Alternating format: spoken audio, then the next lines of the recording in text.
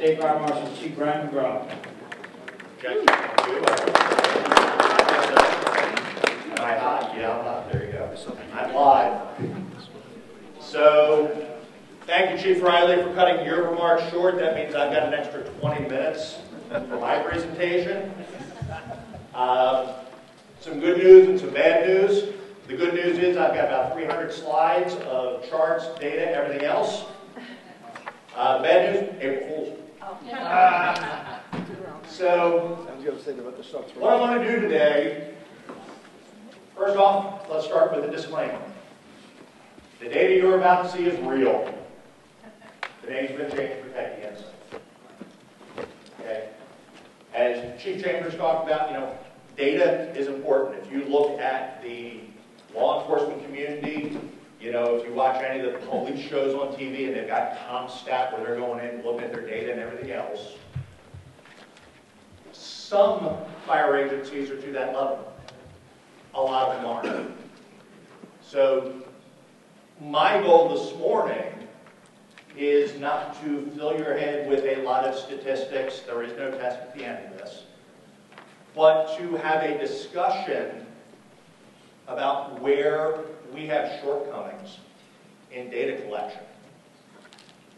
And hopefully at the end of it, and then at the end of the day when we have a roundtable, perhaps we can have some discussions on some realistic ways to try and address those shortcomings so that we've got better tools to do our jobs.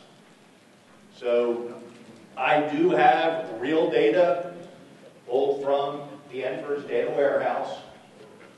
For the most part, I have tried to strike out names, take out part names, what have you, because this is not about you did something wrong. Every agency in this room does things differently. There isn't necessarily a right or wrong answer. And if we approach this from the standpoint of, oh, he's calling me out, then we're not learning, we're not engaging. So this is a judgment-free zone. We're looking at holes, we're looking at gaps. And then collectively, going forward, how do we address this? So, community risk reduction. What is it? Different groups have different definitions. Vision 2020, a process to identify and prioritize local risks followed by the integrated and strategic investment of resources, emergency response and prevention, to reduce the recurrence and impact. Los Angeles Fire Department, similar identification, prioritization of risks, threats, and hazards, followed by the implementation and evaluation of strategies to lessen their impact. So the common thread in all of those, you have to identify your risk, develop solutions, implement those solutions. We get kind of into a circular logic where, hey, do we have a problem? Well, how do we know if we have a problem? We look at data. We go out and we talk to people. We look at trends. Once we establish what the problems are, we then develop strategies to address those problems. Reduce the number of fire fatalities, reduce the number of fire injuries, reduce the number of fires altogether. We sit around the room, we put our thinking caps on and say, okay, how do we make this happen? We come up with our best solutions. We hopefully get funding and personnel and everything else to implement them. We put them into practice, and then we monitor the data to see, is our program actually having the desired impact? If it's working, we keep going. If it's not working, we step back, we analyze, we adjust. Hopefully we get to a point where, we've eliminated all the civilian fire fatalities. Great. What's the next problem we're going to attack? So we just keep going through this process. Show of hands in the room. How many agencies have a full-time, dedicated person for community education? Okay. More than I actually expected to see. Because when we get budget cuts, typically what's the first thing to go?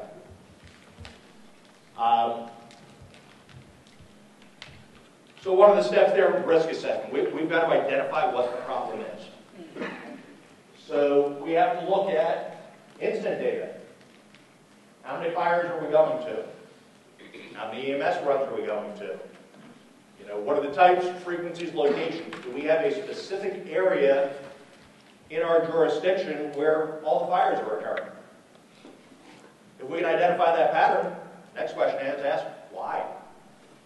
What is it about that area that makes it the prime spot for the fires? My former counterpart in Tennessee, Gary West, who retired about a year ago, now works for the National Fire Sprinkler Association, has probably one of the best data analysis units in the country when you look at state fire marshals' offices. They can actually pull up on their system.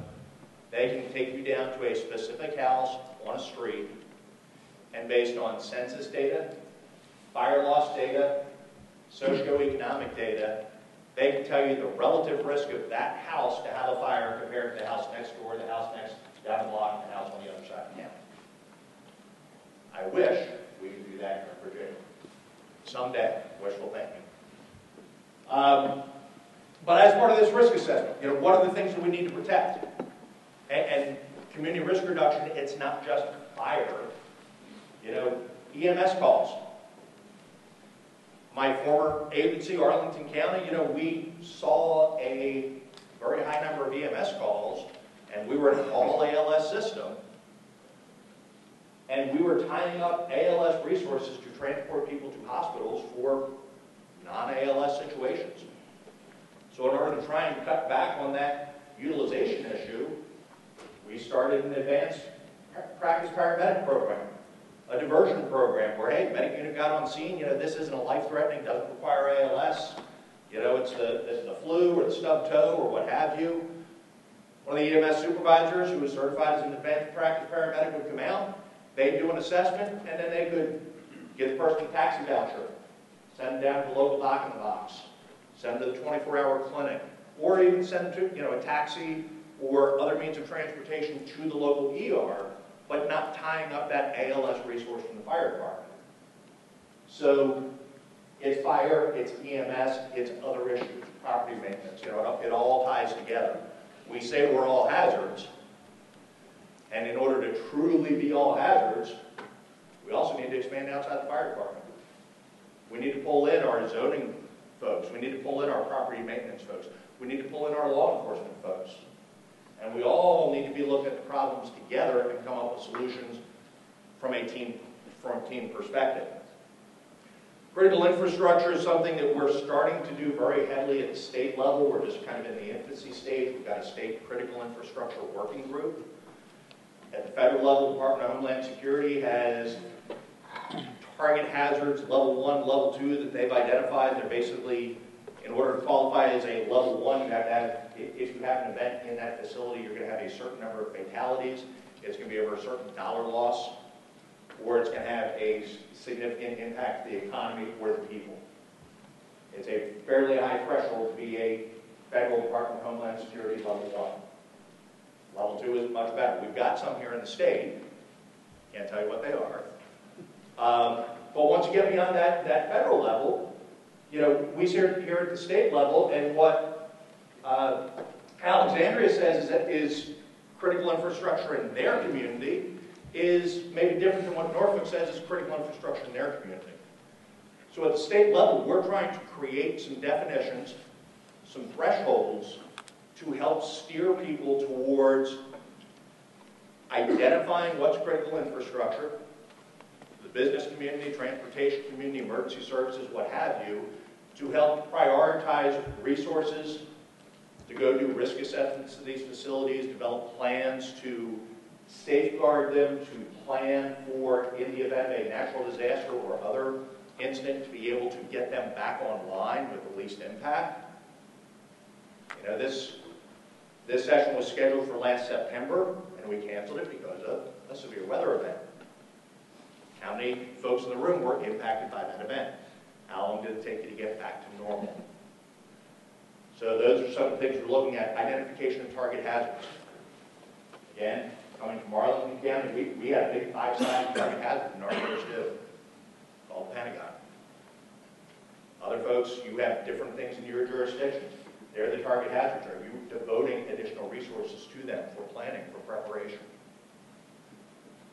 So the big thing up at the top there is incident data. Because as with anything else, we go before the General Assembly, hey, we need to change the law. Well, why? Prove it. Show us the statistics. Show us the data that supports why there's a need. Why are we going to spend money or resources on a problem if you can't prove that it's a problem? And then once we do dedicate the money and the resources, that we can't prove that it's having a positive impact. And unfortunately, the Virginia General Assembly, right, long or indifferent, we can go to them with national data. They're like, well, that's great. That's the rest of the country. We're Virginia. Show me the problem in Virginia. And I'm here to tell you that's kind of challenging. Chief Chambers mentioned the 5 E's of community risk reduction. So once we've identified our problems, here's the methods that are generally accepted as the way that we fix those problems. Emergency response, what happens on a daily basis. Some of these issues, fire prevention, getting into homes and helping people with their meds and other things, hopefully cut down on the emergency response component. We're hopefully addressing it through the engineering, the education. A lot of the publications that you look at when they have this list, enforcement and education are actually swapped. They have enforcement before education. I'm a very firm believer in education first. I can't hold somebody accountable if they don't know what the requirement is. So we need to get out there and teach them, hey, this is what you need to be doing. And then if they don't follow suit, then we can bring the enforcement component into it. And last but not least, economic incentive. At the federal level, there were tax breaks brought in for retrofitting sprinkler systems into existing buildings. When residential sprinklers first came out, there's jurisdictions around the country that provide an economic incentive. Tax reduction, insurance reduction, what have you, for putting sprinklers in. Virginia, we can't even get the requirement for sprinklers, so we've got to get there. Perhaps getting an economic incentive will get some of the folks on board to require more sprinklers. But the key to this is follow the data. And if we don't have the data, we've got some issues.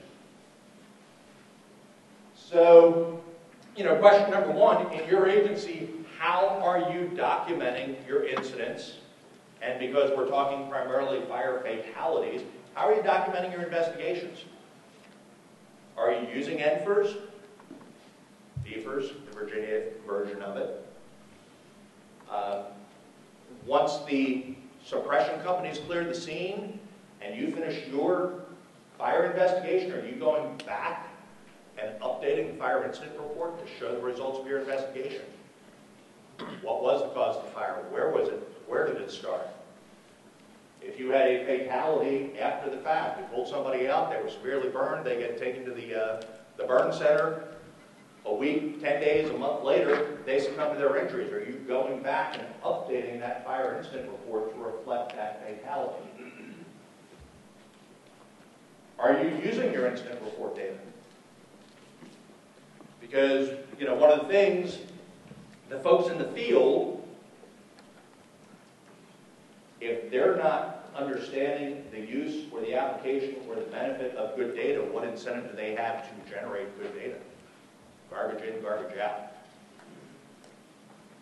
Show of hands, in your agency, when somebody gets promoted to lieutenant or captain, as part of their transitional training from riding backwards to riding forwards, how many of your agencies actually have structured training on how to do fire incident reporting?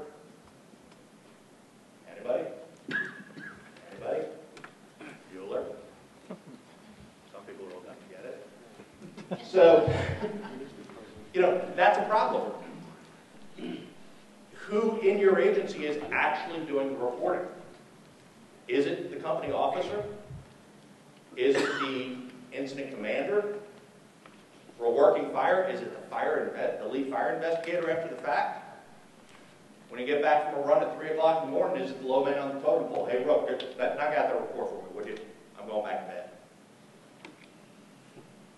So if we, as agencies, are not training our people, number one, of the value of the data, and then number two, how to create and enter good data, why do we expect on the downstream end, why do we expect that we're going to have good usable data?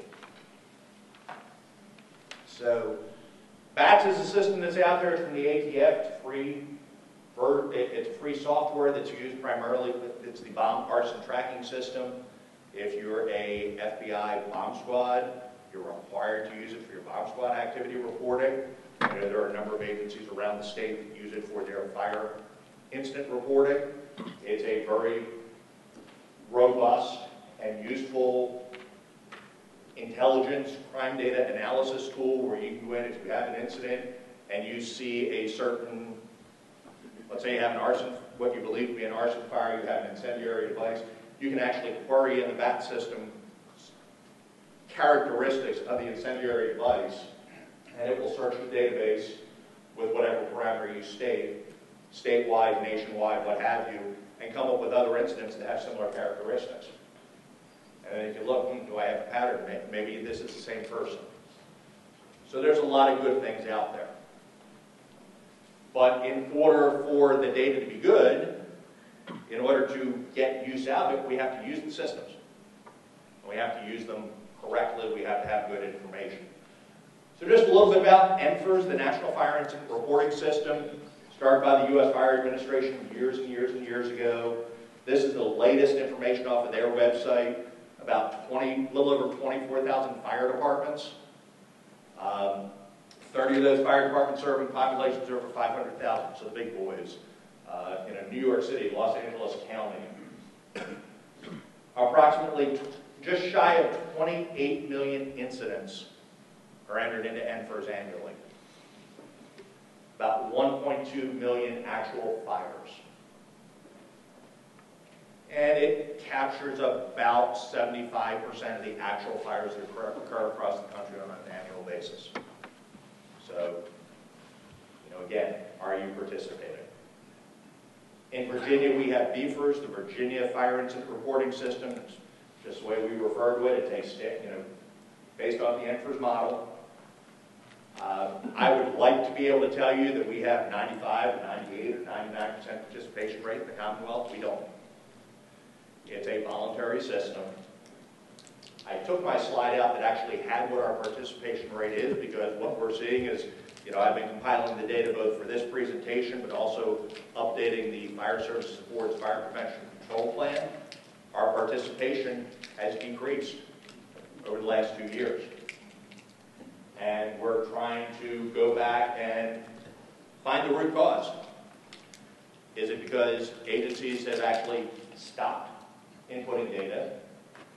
Is it an upload lag? When the federal government shut down at the end of last year, that also shut down the U.S. Fire Administration, their data group. So are we playing catch up? Is it an issue where in some jurisdictions in the Commonwealth where, hey, I have a county that used to have 10 independent volunteer fire departments, we've now consolidated into a single county department, so we've gone from 10 FDIDs to 1 FDID at the county level.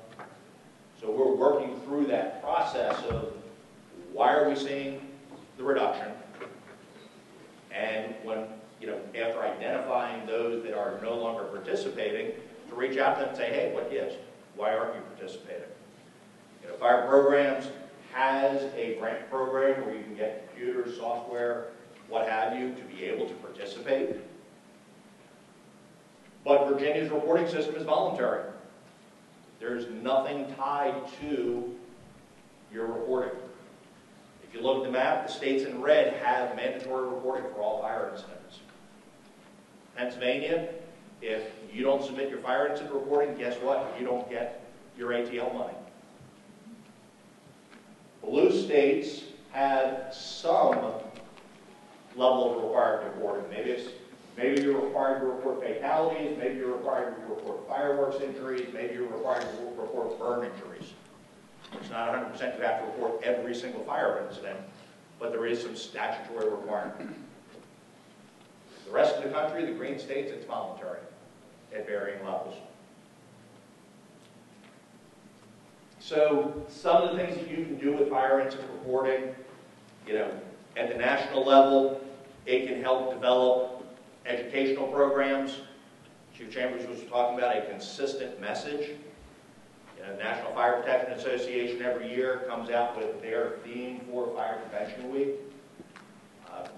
A lot of fire departments pick up on that, but there's still departments out there that do their own thing. You've got other agencies that come out with messages, what have you. But by looking at data, hey, what's the #1 problem in the United States for fires? And what's the national message we should be putting out there? And drill it down to the state level. What's the #1 problem at the state level? Recommendations for national codes and standards. We're seeing problems because of construction. We're seeing problems because of fire spread. We're seeing problems because of bad habits. Without data to support it, how do you see patterns? How do you see trends? The Mr. Coffee recall years ago. I've got a fire over on the West Coast with Mr. Coffee Maker. I've got one on the East Coast with Mr. Coffee Maker. Do we have a trend? Yeah, 2 fires doesn't really make a trend, but when you start to have more and more numbers, if you're not able to capture and see that trend as that being caused, how do you identify that a particular product is the problem? So research efforts, National Institutes of Standards and Technology, UL Labs, what have you, they look at this fire data. Hey, where are we hurting people? Where are we killing people? Where are we hurting firefighters? Where are we killing firefighters? What can we do to make those situations better and lower those numbers? And support for federal legislation. I already mentioned, Virginia, we go in, hey, give us the data to back it up. Local benefits, tracking your resources. When we go to the ComStat analogy, where are my high incidents of fires? Where are my high incidents of EMS? Do I have a major online sales company that's going to be moving into my jurisdiction? And can I predict, hey, I'm going to need to add an engine company, I'm going to need to add a medic unit down there to take up the additional needs? Justify your budget. We've seen a decrease in overcrowding complaints in our nightclubs on Friday and Saturday nights because we've actively put fire marshals out there for active enforcement. Yeah, we're paying them overtime to be out there, but we've seen a positive benefit from it. Can you prove that out? Helps you focus on community problems, predict future problems, and measure program performance. NFIRS has 11 modules. The ones on the left side are the standard, basically mandatory modules. The ones on the right side are optional modules. As we've been diving through the data, some folks are using the optional modules, others aren't. And when we compare, we're going to see a slide here in a little bit, when we look at some of the statistics, say compared from the fire module compared to the basic module, or the fire module to the structured fire module, there's actually differences in the data that we get out of it. So, lots of small print, but this is the last 5 years worth of data. The 2018 numbers are as of Friday, but if you look at those numbers are incident responses. 2017 total incident responses just shy of 800,000. For 2018, about 530,000. Again, have our incidents gone down? Has our reporting gone down? Is reporting catching up? That's what we're working on. And, the difference in the numbers from February, when I pulled them for the Fire Services Board meeting, till Friday, when I pulled them to update this presentation, probably about a 30,000 jump in incidents. Same thing when you look at the dollar values, fire service deaths, civilian deaths, what have you. We're going to focus today on the civilian death number. So this is just some of the information that you can get out of NFIRS, BFIRS. If you go to the U.S. Fire Administration website, there is a free interface that you can download, subscribe for user access. I have the benefit benefit is the state fire marshal of having access to the U.S. Fire Administration's pilot data warehouse program. So I've got what I consider to be a bit more user-friendly interface that allows me to go in and set prompts and what have you for the data. It also allows me to go back to a larger set of data. I actually have the ability to do queries on a national level. I can pick another state and look at their data. Eventually, that'll hopefully be out there, but if you just look at incidents, and this is 2018 data, so residential fires, 4,239 total residential. The majority of those, 2,853 in dwellings, 1 and 2 family homes. That's intuitively obvious, isn't it? How many of you would agree? Yep, our largest incidence of fires are in 1 and 2 family homes.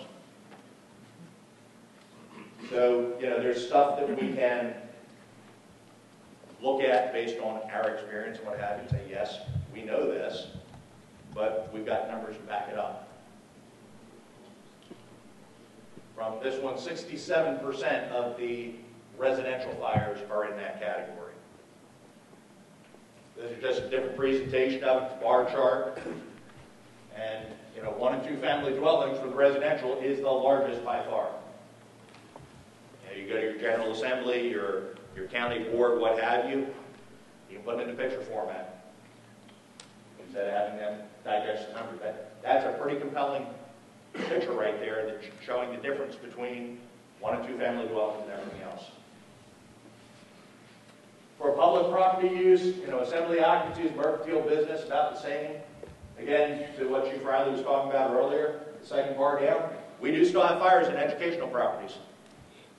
They haven't gone away, so it is a hazard that we are concerned about. When we look at these supplemental locking devices, the security measures, and we get the law enforcement officers, the school officials that are worried about just the one-dimensional, let's fix the security issue. Okay, great, we can fix the security issue. We need to take everything else into account at the same time. And yeah, this one just everything else. But through the EdFIRS interface, these are some of the products that you can pull out. You can do it just for your jurisdiction. You can do it at the state level. You can do it at the national level. See trends. How do we compare? Year over year. Structure fire causes.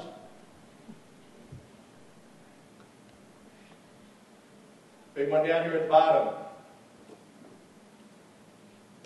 Unknown. 18% of our structure fires. The cause is classified as unknown. And the question becomes, why is that? Are we not having investigations done? When we are doing investigations, are we exhausting the investigations and, yep, we can't pin it down? I'm here to tell you that there are a large number of fires in the Commonwealth of Virginia that are not actually investigated. Because if you don't have a local fire official or a local fire marshal, who is responsible by statute for ensuring an investigation is completed? State police becomes the default investigatory agency. My staff get phone calls on a regular basis. Hey, we have fire and such, can you guys come out and investigate it for us? No, that's not in our scope at this time. You need to contact the state police. Well, we already did. They said they're not coming because there wasn't a fatality, there wasn't a large dollar loss, and there's nothing causing that fire chief's spidey sense to kick in and say, yep, it's suspicious. So I can't quantify how many fires we don't have, aren't getting investigated.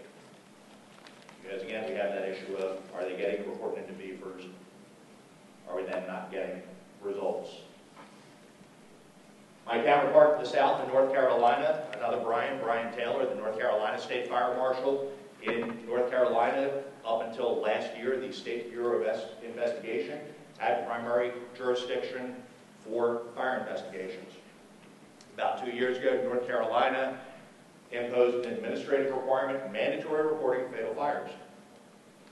Once they started getting that mandatory reporting, they found that their fire death problem was far worse than what they thought. And that gave them the data to be able to go to the legislature and get the statute changed so that now the North Carolina State Fire Marshal's Office has investigatory authority. They're working for an upcoming legislative session to make them the primary and take State Bureau of Investigation out. VSP doesn't have adequate resources to investigate all the fires. My shop doesn't have adequate resources to investigate all the fires. But there's a disconnect there, and the question is how do we solve that problem? How do we fix that problem? So this is residential structure fires, and smoking 3%, cooking is probably the highest at 16%, followed closely by unknown, or actually unknown beats cooking, but so cooking fires, unattended smoking, or improperly discarded smoking materials, electrical, heating tend to be the big four. The handout that you got about the fire programs, if you flip over to the back side of that, there is a summary of last year's data. And we're going to talk about it in a little bit more detail, but 60 civilian fire fatalities in the Commonwealth of Virginia. When that was put together, and putting this together, we found a couple more. But based on that, the mean age of victims, 68 and change. And again, the big causes, cooking, improperly discarded smoking materials, heating appliances.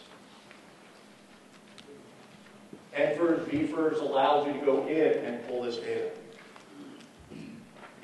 But again, if we're not getting accurate input, if we're not getting updates, what good is this chart that you see to be able to identify a problem? Based on that, yeah, we can say we need to teach people how to cook. But is that really where the problem is? So, if you look at the injuries and deaths, and interesting, 2 civilian deaths from intentional causes, 272 intentionally set fires. I wonder how many prosecutions there were for those 272 intentionally set fires. When we work down, 19, our largest number of civilian deaths, cause of the fire, unknown. So again, how can we sit here and say, we have a fire problem, this is what we need to focus on if we don't know what's causing the fire? And this is for the fires that are reported. So it looks good, right? We can print out the pretty charts, graphs, numbers out the wazoo. We can baffle them with data. But is the data any good? I've already touched on some of the shortcomings. This is a comparison, again, from the NFIRS. The center two columns are numbers pulled from the basic module. The number on the right is from the fire module. So when you go in, you're clicking your fire report, you're doing your fire report. If you click that there was a structure fire with damage, it should open up the fire module window and require you to put in a whole bunch more information. First item ignited, dollar loss, etc., etc. But if you look at the difference here in the basic module, heating fires, 606, fire module 166. Cooking fires, 1,612 reported in the basic module, but only 494 in the fire module. Why is that? They know not to click structure fire. Yeah. I think it was Howard Lock-Marcino I had a conversation with in Charlottesville. And he got a phone call from an insurance company saying, hey, we need your fire investigation report for XYZ loss. Right now it's about a $15,000 loss, and we need the fire report to back it up so we can pay the claim out. Howard went and pulled it up in his system. He hadn't sent a fire marshal out to investigate it. Pulled it up in the system, and it was coded in the system. Fire, contained pot, no extension. $15,000 worth of no extension. How about you? And what does that come down to? And again, it's not definitive, it's speculation, but hey, we get back to the fire scene. If I click that there's extension, Man, that's 10 more minutes I'm going to be sitting here doing that report. I know that I can game the system because if I click this box, I can close it out without doing all those other windows. So, again, how do we get good data? Unknown fires down here, 1,100 in the basic module, 600 in the fire module. There's a disconnect. The bars you see in front of you, when I first came into the state, well, every week I produce a weekly report that includes tracking of fire deaths. It goes up to my boss, goes up to the Secretary's office, goes up to the Governor's office. When I first came in the door, the number that we were reporting was based on the U.S. Fire Administration's home fatalities in the news. Home in the news. I followed that for a while. I tasked my staff around the state, hey, here's the pavement. If you hear in the news in the morning, if you see in the local newspaper, if you hear from the local fire department that you had a fatality, let me know. So that we can get a better sense of how the data compares. You can see yellow is the USFA reporting, and green is NFIRS reporting. So for 2018, the U.S. Fire Administration website says we had 52 home fire fatalities in the news. NFIRS reports 39 civilian fire deaths and fire incidents. Disconnect. So if we look at 2018 numbers, again, U.S. Fire Administration, 52.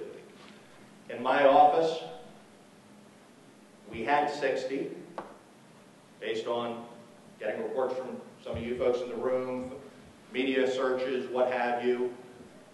As I said, we found 3 more as I was digging deep into the NFIRS data here. The NFIRS numbers, well, how many do we have? It depends on which report you run.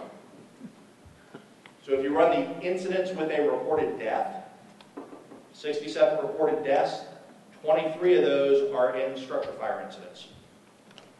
One of those is a duplicate report, but 2 fire departments reported the same death.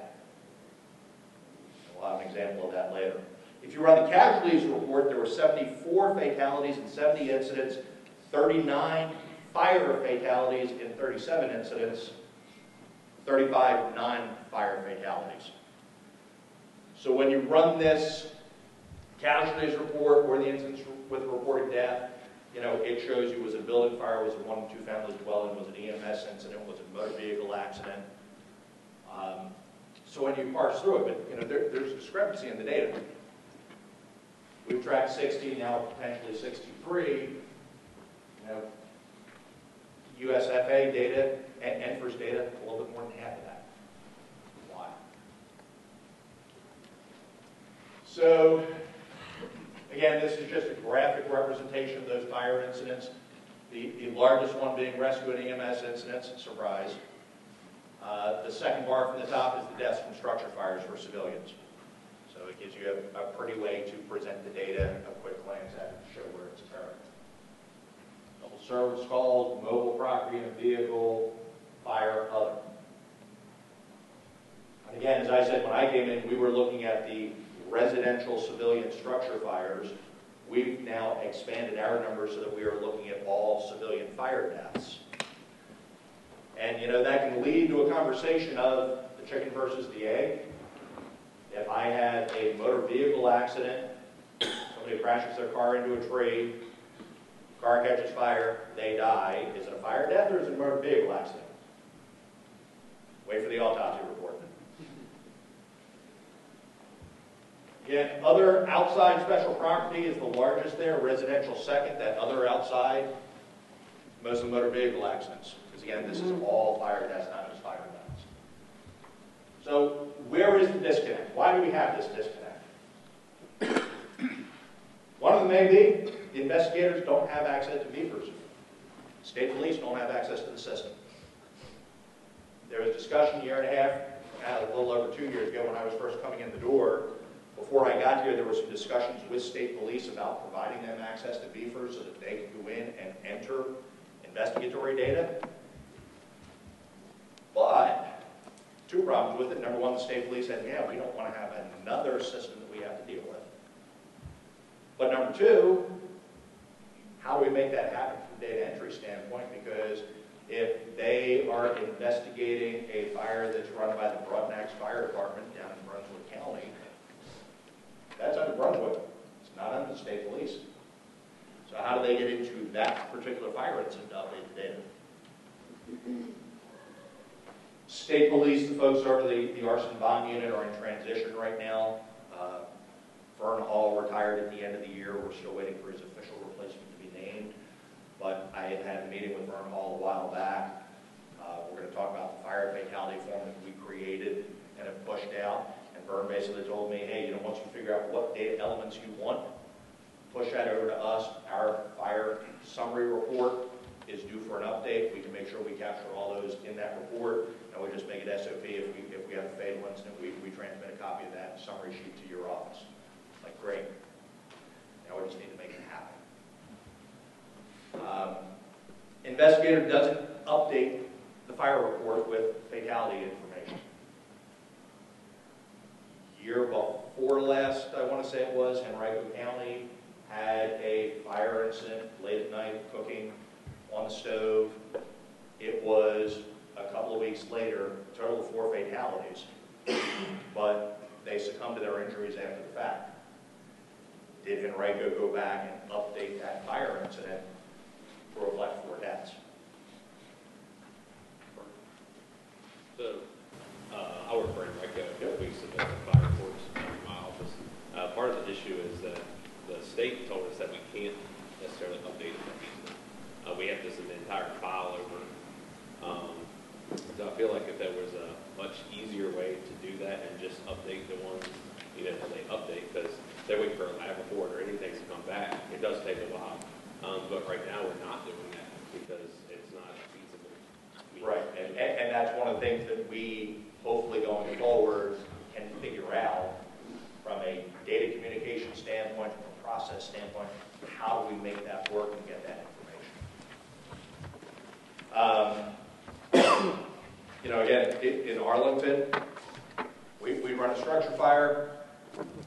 Units would go back to the scene. I'd still be out there digging away. Battalion chief was in command. We'd go in and do the report. We used Tiveron's system. He'd put incident, he'd click under investigation, and then once he clicked the box to lock it, whether it was an hour later, 3 hours later, 3 days later, I couldn't go in and change it. I had to go get a super user to unlock it so that we could then update the data. So yeah, it's a process, and because of those speed bumps, it creates a deterrent to actually getting the information in there. So how do we fix that? You talked about state police using beepers. I enter my reports on my sheriff's office IVR system. So do we have the possibility, because the arson code and a couple other codes are mandatory reports to law enforcement, do we search their systems? Or do we have access to search for some of these missing pieces if it's a law enforcement only community that might not have a local official? Yeah, and that's the problem. You get into the different systems that are out there. The definition of a law enforcement officer, well, you're not Title IX, so I'm not giving you access to my system. There's just a whole host of disconnects. And we need to figure out, again, how to fix that. So, again, miscoded incidents, we referred to that earlier with the kitchen fire. Fire with no extension versus an actual structure fire. Wrong incident type. Mutual or automatic aid to another locality. Over here, I left my folder sitting on the desk.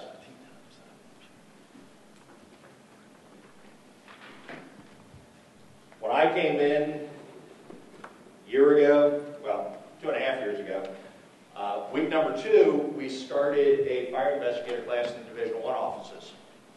And with that, our IT folks who were doing beefers came over and handed me a stack that was thicker than this one. But of all the fire incidents that were labeled as undetermined or under investigation in the Commonwealth, of course, the first thing I did was pull it up, look for 01300, go where anything would lie. But, and when I looked at that list, not more mine, but I did see some Arlington incidents that listed under investigation, but they'd run automatic aid into Fairfax County. So Arlington was never going to get the investigatory result because it was a Fairfax County incident, or vice versa. So those things create some issues. So if I look at, again, the USFA 52 fatalities, the State Fire Marshal's 60 fatalities is the point we put this together. The list on the left are all incidents that occurred in Virginia, which the USFA doesn't report on their site. And again, USFA reports based on in the news. If you go to and you pull up Virginia, there's an option to select output in an Excel file. One of the columns in the Excel file is actually a hyperlink to the news story that they're basing it on. I sent them links for a number of these incidents, and they said, great, we'll get it updated. This is me holding my breath. It's still not updated. February 23rd, fatality in Victoria. Again, I was at Albemarle one day, just sitting there having a conversation with Howard Lagomarsino, who works part-time as an investigator for an insurance company, and happened to mention that he was working a fatal fire down in Victoria that state police had investigated, et cetera, et cetera. Got the information. We had no record of it at that point.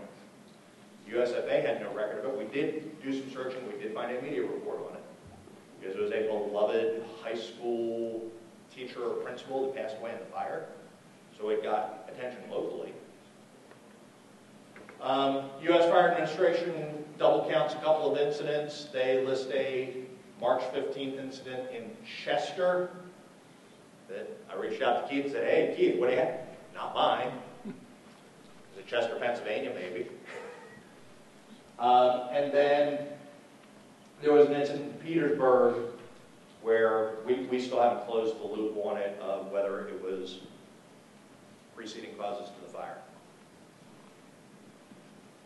So I went back to 2017, just in case, 2018 we're still getting data in. Here are 4 incidents, and again, if you look at this chart in the full spreadsheet, on the left-hand side, you would actually see the fire department name, their FDID, what have you. But here's 4 incidents. The top 2 that are bracketed, both occurred on the 11th of May. Top one classifies as a building fire, automatic aid received, 1 or 2 family dwelling. We had a fatality for which they had a name entered. The X's, we've X'd out the names. Male, 48. The one below it, male, 49. Same date. What do you think the likelihood is that that's the same incident? Those 2 fire departments are 12 miles apart. They say automatic aid received. I'm going to bet department number 2 is the department that gave the automatic aid. So if I'm responding into somebody else's jurisdiction, once I click that automatic aid given box,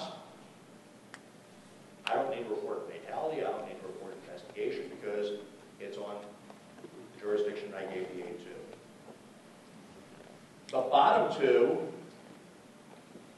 happen to be from the same fire department. Different fire department than the first 2, but the bottom 2 incidents are from one fire department. And as you can see, both of them had a death.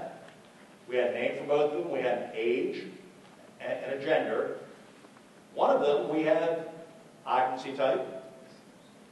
But for the other one, we don't. So this just, again, another illustration of the disconnect based on who's entering it, how are they coding it, what module are they using. So I mentioned the list that I was handed. This is the current list for 2018 of unresolved fire incidents. Things that in the system are either undetermined or under investigation. And an average of 3,000 a year. For 2018, it's only 2,000, but again, data lag, what have you. Now, to me, some of this is suspect because if you look at this report, if I pick the first, second, third, fourth, one right here in the middle, it appears that all the blocks are filled in. Outside equipment fire, 1 or 2 family dwelling, courtyard patio, backfire from internal combustion engine, flammable liquid gas, uncontained and unintentional. So that looks like it has all the boxes checked, but for some reason the NFIRS system is saying Yeah, that's still an unresolved incident. You look at some of the other ones up here, and very top one, first item ignited, undetermined. Third one down, undetermined. So pretty much anywhere you've got an undetermined or under investigation, it pops into this report.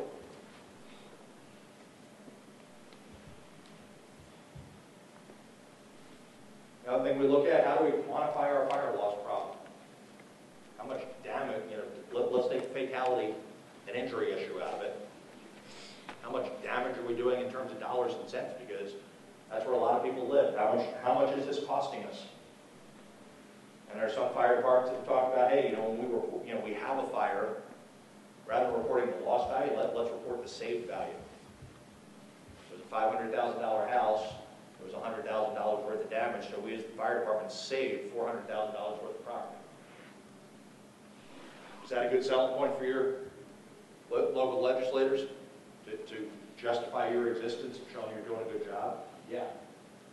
But if you look at these, over 10,000 incidents a year where the fire filed, and these are for structure fires, there is no fire loss associated with it. So somebody clicked the box to say, yep, there was an actual fire. They clicked the other information, but then when they get down to the end, they didn't put in an estimated loss. And again, I'll be the first one to admit, we don't have consistent or standard means for determining dollar loss value. When I was an investigator, I would typically go to the county website, pull up a tax assessment, what's the property, what's the home improvements valued at, what an approximate percentage of what was damaged, throw in a number for contents, and there was my number. You can go to RS Means is a well-known one for construction costs, and figure out how much what's the value, but are you then actually figuring out the loss value, or are you figuring out the replacement value? Which the easiest thing is, at the end of the day, have a relationship with your insurance companies. Hey, once you guys settle this out, let us know what the dollar value was, so we can update our system to show what the actual arbitrated value is. So another component that we look at, smoke alarms. Chief Chambers was talking about the percentage of places that have smoke alarms versus the percentage that don't. Based on 2018 data, this is just one data set that you can pull out, but a detector was present in the yellow 55% of the time. Confirmed no detector present 19% of the time. And then in the green, 26% of the time, we don't know. So, Present or functional? well, that's a separate category. This is just whether or not it's present. There is a separate data input for whether it's operating or not. So the question here is, again, it goes back to who's entering the data. Is your line engine company officer really concerned whether there was a smoke alarm there or not? But that's something that, for the investigators in the room, you can add to your list of, hey, make a conscious determination. Were there smoke alarms? Were the smoke alarms functioning? There are ways to determine that. Again, our neighbors to the north in Maryland, they passed, as of January 1st of 2018, you're installing new smoke alarms in a residence, they have to be 10-year sealed lithium-ion battery smoke alarms. So they've been able to show value, need, get that legislated. New York State just had a similar law kick in. Wouldn't it be great here in Virginia if we were able to pass state-level legislation, to the legislation or to the building code that says, this is what you need to do, and here's why. So these problems that I've laid out, these shortcomings, how do we fix it? I'm open to suggestions. Hey, Brian. Increase beavers participation. Brian, is there any discussion, I think we agree that the fire reporting system is discombobulated, to say the least. Is there any discussion to make the fire reporting system more efficient? Because in there, if you read some of the things and you go through the categories, multiple incidents can occur and have the same meaning in different titles. For example, system malfunction versus an unintentional alarm. Mm-hmm. They can be both. Right. So which one do you choose and where do you go? Yeah, and part of that comes to, we're dealing with a system whose coding and what have you is probably 40 years old. I told Chief Cade I was going to throw him under the bus. NFPA was awarded a U.S. Fire Administration grant to look at the data collection system and basically, hopefully develop a replacement or update the system. And I'll defer to him for either the roundtable this afternoon or what have you to comment on that. But a lot of it comes to training. U.S. Fire Academy does a 6-day class on NFIRS. So 6 by 8, 48 hours. Show of hands in the room, how many of you, chief officers, company officers, received more than 16 hours of formal training in doing fire incident reporting? Anyone? 8 hours? Yeah, so we're coming up short there. We've had some discussions internally in fire programs. Is this something that we add into Fire Officer 1, Fire Officer 2, Fire Officer 3, Fire Officer 4, just keep pounding it in? Do we develop, if we created a standalone program for training fire incident reporting, how many folks in this room are going to be in line to sign up for it? Well, it depends where you capture a firefighter too. You require them to do an NFIRS report. The report that's used for the test is probably 10 years old at this point. Mm-hmm. So it's not really up to date and in touch, even at that level of that little bit of education with what we're doing. Right. So for most people, data reporting isn't exciting. It's not sexy. It's not. So they're not chomping at the bit to go learn how to do fire incident reporting. So we've got a challenge. How do we make it exciting? One of the things is to make them understand the value of it and what role it serves. Then we need to give it to them in bits and pieces throughout their training so that we're reinforcing it and expanding on it. Way in the back. Just an interesting point on the topic when you're thinking about it is if you look at reporting systems where we have an EMS reporting system and a fire reporting system, on the EMS reporting side, because that's been modernized very frequently, you can make or design a run form or whatever, if you will, that any idiot can fill out because they know exactly what they have to answer and what they shouldn't answer. And I forgot this is outside of parameters, but with the fire reporting, it's very difficult to design anything like that because of it's basically a digitized paper form. It's not anything more. Right. And, NFIRS is the back end of the system. What you're using on the front end varies from agency to agency. Show of hands, how many in the room use Tiburon for incident reporting? Just Arlington, okay. How many use ImageTrain? Two more. How many use Firehouse software? Those of you that haven't raised your hand, what are some of the other ones out there that you're using? Okay.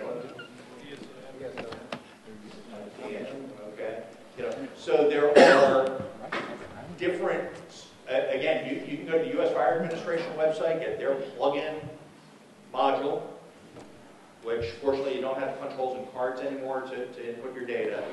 But it is a dated, not very user-friendly system. Hence, we've got a lot of third-party vendors that have we're the best for doing your incident input. Some of them are more user-friendly than others. Some are more customizable than others. And then it really comes to a software and then a department level of how much customization you do. How easy do you make it for your personnel to do the data entry? And Some departments have invested a lot of time and resources into it. Others, not so much. So, increased VFIRS participation, there has been discussion over the years about either through administrative regulation or statutory regulation, Code of Virginia, mandating fire reporting. Tying it to ATL money, things along those lines. Anytime, we turn around and say, we're going to require you to do something, there's a lot of pushback. Again, we go to some parts of the state, we don't have internet, we don't have, reliable internet, what have you, so how are we supposed to participate in this? So, improve the data quality. Training. Policies and procedures. How many of you in your department actually have an SOP or SOP for completing incident reports? Okay. Quality assurance, for those of you that have a policy, are you reviewing the reports to ensure that they comply with your policy? Even if you don't have a policy, are you going back and looking at your incident reports? I know EMS reports get a lot of scrutiny. Because we're dealing with insurance payments, we're dealing with drug inventories, we're dealing with things along those lines. They're getting looked at a couple times probably. In your agencies, does the station officer review all the reports for his shift? Does the battalion chief review all the sampling reports for his shift? Is there someone in administration that reviews the sampling reports? Is the chief fire marshal doing a QA, QC of any legitimate, actual structure fire report? Or to take it down a step further, anyone where you have a civilian injury or civilian fatality, who's doing the quality control on that? Standardization. Yeah, NFIRS is a standardized reporting system with a couple thousand incident codes. Is it a street or road in a commercial area, street or road in a residential area? Is it a mobile dwelling? Is it a RV? Is it, what some of these mean? And, there is a reporting guide or a book that you can go to look up what the different codes are. Some of them over time have gotten explanations, a lot of them don't. So, some of them are subject to interpretation. Standard interface. All things that could bring about improvements. But how do we get there? Again, when we turn around and say you have to do something, just like when mom tells you have to clean your room, I ain't doing that. So it's got to be a collaborative process that comes from grassroots of people saying, yes, we understand there's a need, we understand there's a problem, and we want to be part of the solution. Let's get together and figure out solutions that we can all get on board with and all make work. As a short-term solution for fatal fires, about a year ago, we pushed out to all the local fire officials in the room a fire fatality reporting form. I actually borrowed it from Brian 1 in the Maryland State Fire Marshal. If you look at the Mid-Atlantic, Maryland State Fire Marshal is Brian, I'm Brian, North Carolina is Brian, so we're 1, 2, and 3 based on our times of appointment. But Maryland has mandatory fire incident reporting, they have mandatory fire fatality reporting, they have mandatory fireworks injury reporting, they have mandatory burn injury reporting. So I borrowed their fire fatality report form, tweaked it to say Virginia, changed a few other things on it, but it's a PDF fillable form. We pushed it out to all the local fire officials and said, hey, if you have a fatal fire incident, please complete this one-page form and send it to us so that we're getting more information and we're getting it sooner. We've gotten some pushback on that. Oh, it's another form for our guys to use. You're going to get it anyway because we put it into VFIRS. Well, I hope I've proven the point to you today that we don't necessarily get it through beepers at first. So, again, we've pushed it out to the local fire officials. The next one to deal with the state police and the Office of the Chief Medical Examiner. If you have a fatal fire that you do the autopsy, that you investigate, please fill out this form and send it to us. I would rather get 3 forms on the same incident, and we do that data comparison, say, yep, that's the same incident. Between the 3, we've gotten all the information, than not get any information at all. And that's a problem we've got on a lot of fires today. We don't have information. When we pushed out this form, we also made the statement that you might get a phone call from a deputy state fire marshal. You might have a deputy state fire marshal show up on your scene or in your office saying, hey, can we get some information? Some people misinterpreted that, and I think some of my folks may have misrepresented it, that, hey, the state fire marshal has taken over all fatal fire investigations. Absolutely not. I don't have the resources to do everything I am charged with, let alone to come and take over your fatal fire scenes. But we're following suit with what my counterpart in South Carolina has done, where they basically have a statewide fire fatality incident response investigation team. Folks from the state fire marshal's go, they learn of a fatal fire that occurs somewhere in the state. Folks from the state fire marshal's office go out. Their primary job on that scene is to collect data, to find out what do we know about the person that died, what caused it, were there smoke alarms, were they working, were there sprinklers, were they working. Now, as an added benefit, hey, you've got an extra set of hands or two that if you need help, they can, hey, free labor. But they're not there to force their way onto your scene. They're not there to take over your investigation. They're there to try and shorten the window in which we get as much information as we possibly can. Some of the localities that are in the room have been very good about proactively sending us the fire fatality reports. Some of the jurisdictions that don't have local fire marshals, we find out about a fire, I ping one of my guys and say, hey, can you reach out to the fire chief and help them to fill out this form so we get the information. It's not about stepping on toes, it's not about invading territory, it's about trying to fix our biggest problem of fire fatalities in the short term and figure out where we have the problem. So this is the primary information that we're concerned about. Victim age, victim gender, type of structure, the year the structure was built.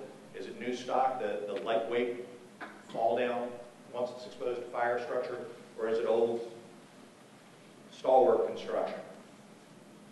Were there smoke alarms present? Did they function? Were there sprinklers? Did the sprinklers function?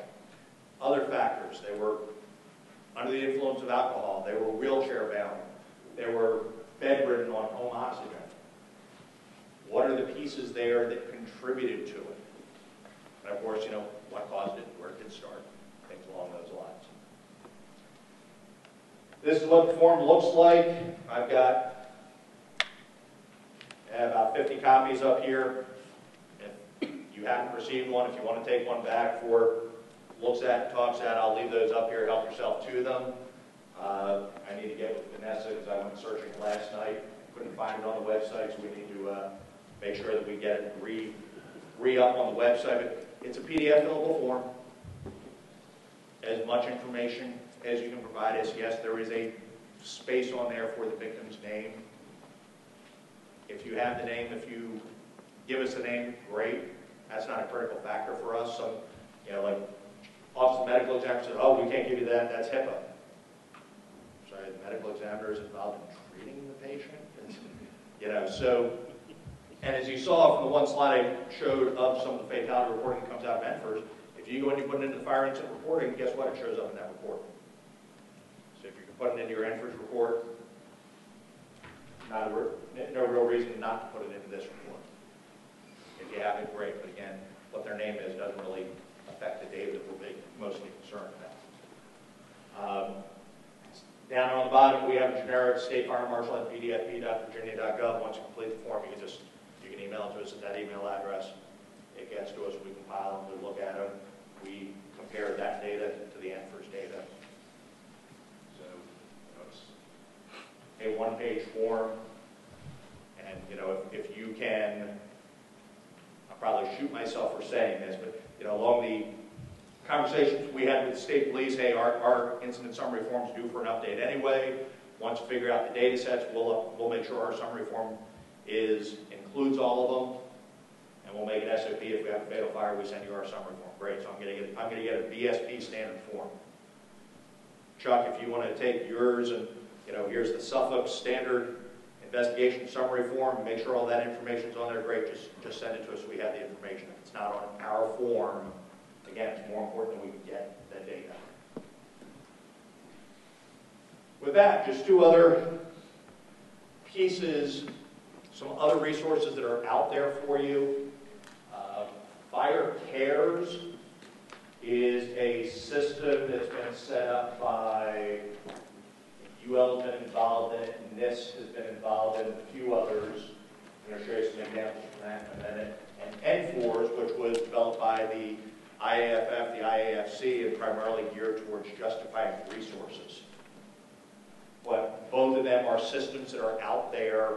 NFORS is actually, you can use for incident reporting. It will report up into NFORS, but it's a little bit more user-friendly format. Fire Cares is actually a system where on the back end, they've gone and pulled NFORS data, census data, insurance data, and you can go in, you can search for a locality or a fire department, and it will give you a community risk assessment risk summary.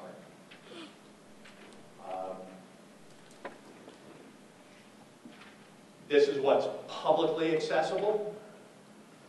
If you are actually that fire department, you can contact them, you can review the information, you can contact them and say, hey, you've got some things that are, need updated, they will update them. You can actually get access to the system so that you can see real-time stuff for your system. So Arlington, fire risk high based on the number of structured fires and compared to places around, all the fires that occur up there in Northern Virginia, the metro bubble. Low risk for fire spread because most of the stuff's concrete high-rises. Death and injury risk, medium. And again, it's based on the data that they've pulled out of NFIRS. Combination department, marginally so. The NFPA region is the south, FTID number, protected population 207,028.06 square miles. That's before you take out the Pentagon, Arlington Cemetery, and Reagan Airport. For comparison, Chesterfield. Medium fire risk, low fire spread risk, high death and injury risk. 316,436 square miles. So again, it's a relative ranking based on the data that's out there in comparison to your neighbors, the state, what have you. And last but not least, couldn't leave you out, Chief Davis. Charlottesville, hey, look at that, low, low, and low. 43,010 square miles. The other piece, which this is what it shows for Chesterfield, or I'm sorry, for Charlottesville, the annual number of structure fires based on NFIRS data, contact information, and if you actually go down the bottom of the page, it lists address for each fire station within the department. To get to this information is free. You go to that Fire Cares website, search for a name, select them, get the information. Again, N4 is the National Fire Operations Reporting System, primarily spearheaded by IAFF to justify staffing. So it puts a little bit different perspective from the data entry, what have you, but it is a system that's available.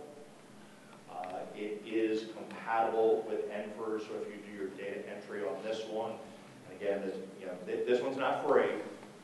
You do have to buy into it, pay a software setup fee, what have you, but it is just something out there, and because it was developed by fire service entities, some of the data reporting and analysis tools are geared for some of those things like justifying your budget. I need 2 additional engine companies. I need 10 more people, what have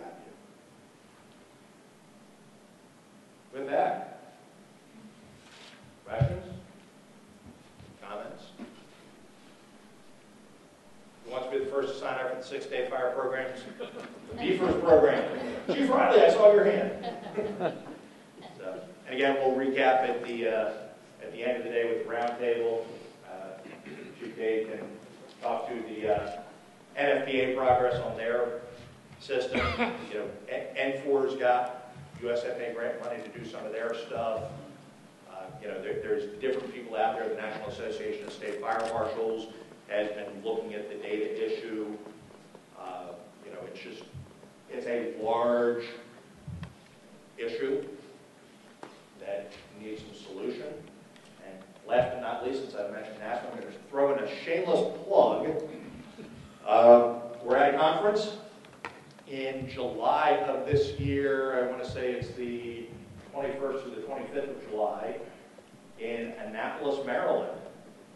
Waterside, July, crabs.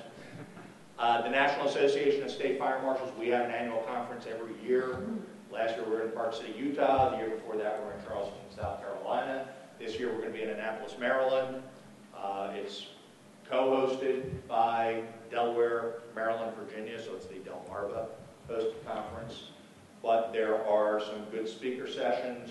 There's an exhibit hall that's set up on Tuesday. Firemarshals.org is the website, and you can go on there and get information on it. One of the things on my list to do is to push out a blast to all the local fire officials in my email list of just information and a link to that. So thank you very much for your time, and let's see what we can do to fix the problem. Thank you, Chief.